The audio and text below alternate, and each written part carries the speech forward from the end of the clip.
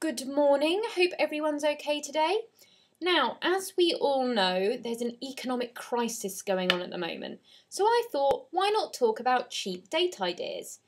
Despite the credit crunch, you can still have a really good date that doesn't cost the earth, so I've got a few recession-proof ideas for you that won't break the bank.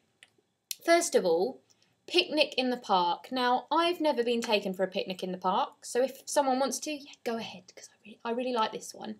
So basically, all you need is a hamper, a blanket, a few nibbles and a nice chilled bottle of wine, and then the pair of you can just laze on the grass all day long, people watch, chat, have a little wrestle if you fancy it, eat some good food, and it's just a really nice, really fun date idea. And it'll probably cost you about £10 for some nibbles and a bottle of wine, so it's not that expensive and you can have a really good time. Cheap date idea number 2. Now, we're lucky enough in the UK to have thousands of free art galleries and museums on our doorstep. For instance, the Tate Modern in London and Liverpool. Now, this is a really good first date idea, especially if you're not sure if you're going to get along. If you feel there isn't a connection between you, it's perfect because you're meant to be quiet in museums and art galleries, so it gives you an excuse not to talk. Then if you think there is a spark there, you can go for a coffee afterwards and chat about all the exhibits.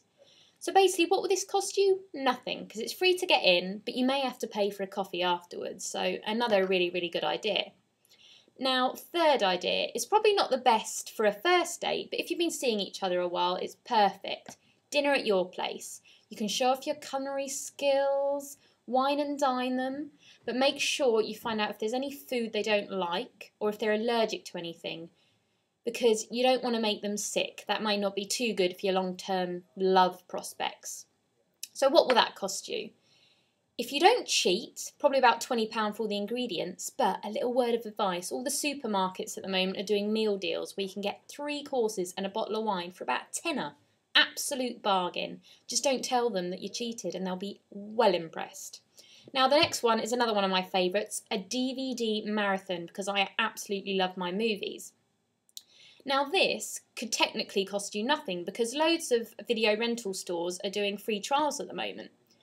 And cinema tickets are bloody expensive. I mean, in London you can pay £20 for a pair of tickets, then you've got popcorn, drinks, so it can end up being really pricey. But this way you can turn the lights down low, get cosy in the couch, watch some films, have a chat. You're not restricted by time, you don't have to worry about anyone else around you.